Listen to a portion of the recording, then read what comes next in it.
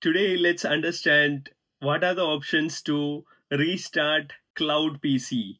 First of all, let's understand why do we need to restart Cloud PC. Many times it is required, it is mandatory. If we've been using Windows, Chrome, Mac OS devices, even iPhone, after restart it works better. Let's understand what are the two options to restart Windows 365 Cloud PC. First is user initiated restart, and the second one is admin initiated restart. Let's go into details of admin initiated restart.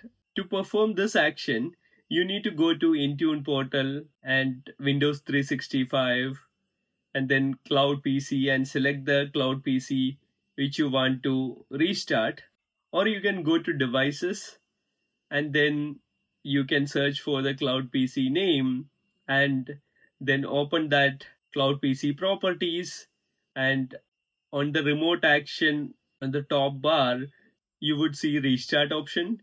Click on that option and it will give you notification that restart is active once the restart is initiated at the client end.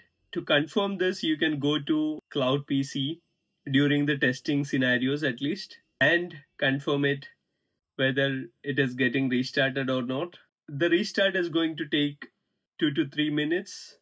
After that, user would be able to connect back to Cloud PC using Windows app or Windows 365.microsoft.com portal. Now let's check what is the option to restart the Cloud PC from an end user perspective. So if you go to Windows 365.microsoft.com portal and log in with user ID, then you would be able to see the Cloud PCs assigned to you. On that, you would be able to see three dots and click on three dots and select restart option from there. That will initiate a restart of the Cloud PC.